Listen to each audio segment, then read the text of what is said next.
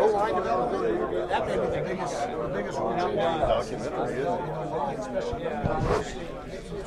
The game has changed so much, the salaries have changed so much, and that's where the pressure comes from. I mean, if you're going to get paid that kind of money, you got to be able to produce. And Brett has produced. He's done a great job over at Clemson. So, yes, that helps us all, I think, down the road. So how many defensive ends can you sign? All of them that want to come. We're just trying to – that's where we have to go. We got to find more speed like I kept talking about, and that's our number one priority. I think that and probably linebackers right now, getting those guys that fit into our program and our defense and what we're trying to get accomplished. So is there a number? I don't know yet. We hadn't reached it. Coach hadn't said stop yet. No. Coach says you keep signing all the defensive players, especially D linemen that you can sign, which I think it's always good. I mean, if you look at the way we have worked in the past, you're taking those defensive ends and you're making them defensive tackles if they're big enough. You're taking these outside linebackers and you're making them defensive ends, and that's where you're trying to get your speed. That's the way this defense is built, and that's what we're trying to do.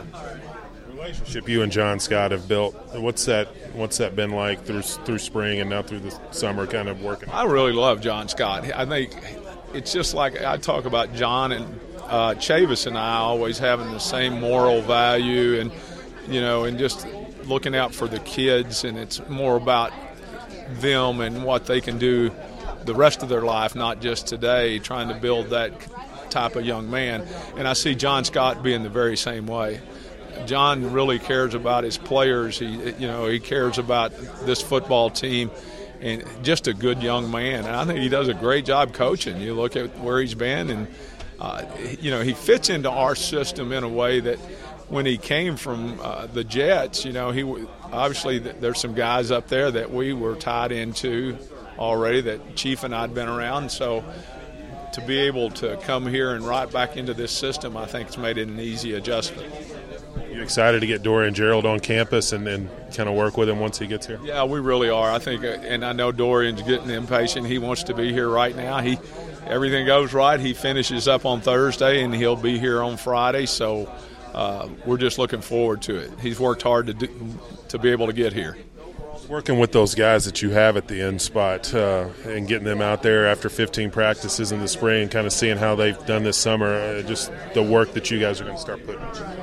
I have always thought that you would see a huge jump usually in the fall practices in two-a-days. It's amazing how, because you're teaching so much the whole spring and just the verbiage and just all those little things.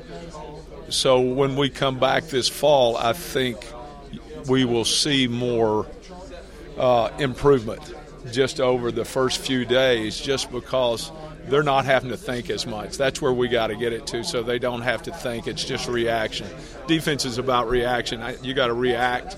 We all have, we have an assignment, but it's got to just be muscle memory. That's what we're looking for. You get to meet with them a little bit post-summer, I guess, or towards the end of summer. Coach Craddock was saying, just what was the message to them, and what have you guys really tried to get them to work on this summer? Yeah, we got a couple of meetings a week with them. The whole thing that we were trying to do is it was a lot of review stuff, just going back over, like I said, so it wasn't one of those things when we got out there that they were having to think and we're having to – there's always going to be teaching, but our teaching is going to be more involved in technique stuff, because I think they've watched enough film and we've been over it enough with them this summer that they know the scheme now. They know the verbiage. They know what we expect.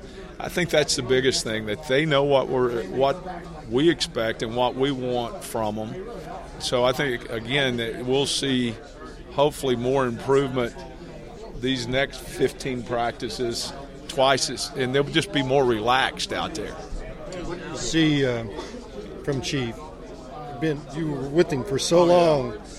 I think his intensity is even higher than it's ever been. I think that's what he wants. He wants us all to be successful. Obviously, he wants the Razorback Nation to be proud. I think, go back when I was here before, there were a lot of people that wanted to try to get him here then. They just couldn't make it happen financially, and so I think there's a lot of people proud that John's here. I know I am, and that I got a chance to come back and be a part of it. But I see him probably being more intense and working harder than even I remember before, just because he wants to make this the type of place that everybody wants it to be.